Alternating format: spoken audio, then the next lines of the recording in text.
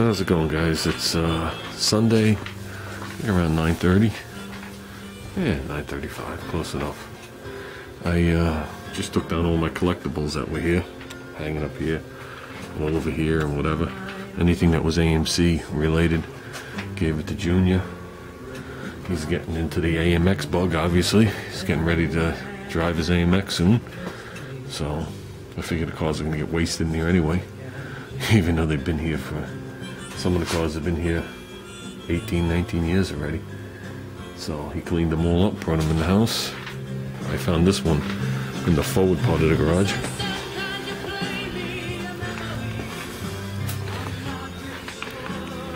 He was supposed to... It's a skateboard ramp. He's supposed to hold it by the steering wheel and the shifter and do tricks, just like the picture shows.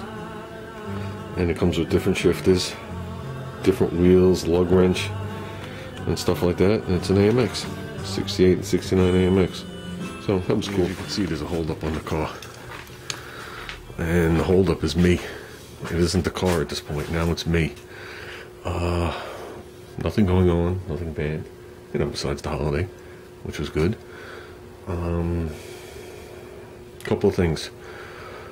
Two major problems I'm having right now in my head. One is color, believe it or not.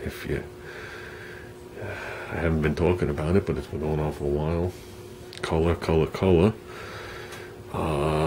Since I've gone this far in the body, do I bring it back to the original color and do the white roof like I always wanted to do? Or do I do it satin black, put it together and call it done? Okay, that's a big decision right now, and I haven't mentioned it because I really, not that I don't want anybody's opinion, but I don't want to base my decision on what somebody else likes. I'm trying to say that nicely. you know, I don't mean anything bad by that. It's something I'm working out. And two, I don't want to use this paint gun. I want to paint like I used to paint. And I used to have, I've talked about it 1,000 times, it was a DeVilbiss, but it said Mac on it. I bought it in 1989. It was a siphon feed gun, and the thing laid like glass no matter what went through that gun.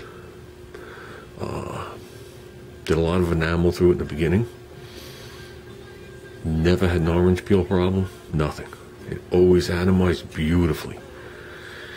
Then I did some base coat, clear coat. I did the stripe and flares and the doors and everything on my motorhome, which was 28 feet long. That was one hell of a paint day, I can tell you that. Laid like glass again. I did a 3/4 nose on my Galant when the guy shot out of the parking lot and tagged my wife. Never had a problem. That was base coat, clear coat, urethane. Then that was it. Then I stopped painting. And as time went on, it left, to say the least, the gun. I pretty much traded it off for car parts, in so many words. Actually, the right fender that's on this car was what it was traded off for. But I want the gun back. That's what I want. That's what I want to use.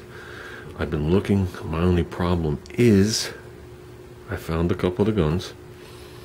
Some of them, they look like they've been stored in a well.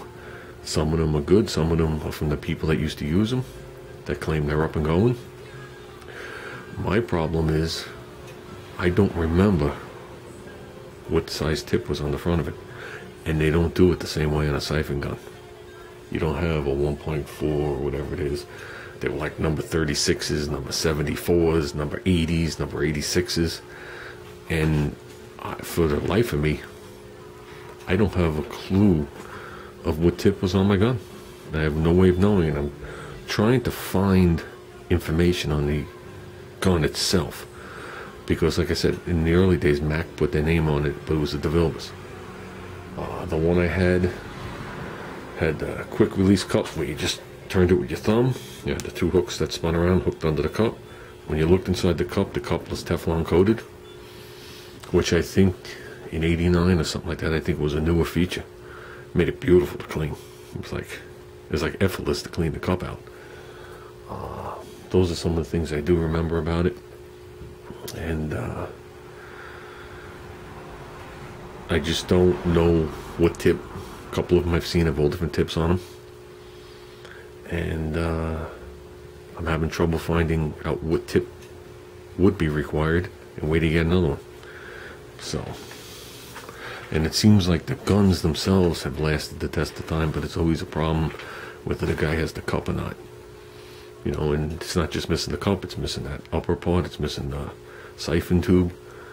So, but that's basically where I stand. Me doing this the way I want to do it is my concern. And there's a way I want to do it, and I'm not giving in. That's all I gotta say. So with that, I saw a bunch of videos. I saw Tom Noble's video. That goes come along very nice. The ribs made me hungry, but I don't eat ribs. I saw Rube's the sanding away again. That looks good, Ruben. I saw Darren's video with the putting the crank together today, and it's funny he talked about the assembly lube clogging holes, because the conversation Saturday night with some of the guys up there, cruise night, some of my buddies I haven't seen in a while stopped up, and one of the guy runs a 71 Javelin AMX. He has a 401 in it, aluminum headed motor, bunch of stuff on it. Really sweet car, 5-speed in it. He's had this car forever, and I have pictures of the suspension, but I never took pictures of the car. My buddy Mike crawled underneath. It's got this, I don't know who makes the suspension. He said it, I forgot already, but it's got rack and pinion in the front. It's got normal, unequal, upper, lower, 8 control arms. Now the whole kit, the kit actually wraps up the side of the car, and the control arms come off it. And then it's got coilover shocks in it, so that eliminates Rambler's strut rod that points to the back, which interferes with your headers. All that stuff is gone. The trunnions, well, he wouldn't have had trunnions in 71, but all that stuff is gone. Lightens up the front end. He can lower and raise the front end. He has the front end a little higher than he wants because of the massive headers that are on his car. He's actually working with somebody to have, he's looking for 1 7/8 shorty headers to be made with 3.5-inch flanges. And a guy he knows bought up the rights to the shorty headers that Edelbrock was making. So, but he doesn't want the guy to produce the AMC headers with 1 5/8 tubes. He wants them bigger, and there's a lot of guys out there like me that would want them. You know, so we don't have our headers dragging on the ground. Well, not on this car, but just in general. So he's working on that. And, but back to the conversation. AMC lubes the front bearing journal of the cam, okay? Then it walks down these troughs. It comes out these troughs. So it's pressurized in, then it goes out these troughs underneath the cam gear, and in front of the cam gear is the distributor gear. So it comes out there, and it lubes the cam gear and the distributor gear. One of the motors he did, he assembled it, and he wasted the cam gear. He wasted the distributor gear and cam gear. Buys a match set again, puts it on, and wastes them again. To make a long story short, even with the runtime on that motor, that assembly lube was too thick to make it through that weep hole, and he wasted 2 sets of gears before he realized the oil was not coming out that weep hole to lube those 2 gears. Now a lot of AMC guys, do I have a picture of an engine? It's hard to make it out right here, but the front cover is right here. A lot of them drill the front cover and screw in a line and pinch it down to a pinhole, and it sprays the 2 gears, and it comes right out of your oil pump. It comes around. It's a little copper line that you use for like your oil pressure gauge, but they pinch it down to a very small opening. He has that, but he's yet to use it because he corrected the problem.